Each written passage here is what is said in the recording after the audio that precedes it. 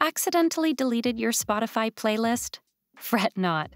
In this video, we will show you how to recover deleted Spotify playlists easily. For this to work, open Spotify on your Windows 11 device or macOS device. Now, click on the profile icon at the top left corner. Click on Account. This will open the Account Settings page in your default web browser. Now look for Recover Playlists. Click on it. Now in here you will find all the playlists that you may have deleted. Select one of the playlists that you want to restore back to the Spotify app. Click on Restore next to it. And you are done. Now hop back to Spotify and there you have it. Your deleted playlist will be sitting there inside the Playlists tab.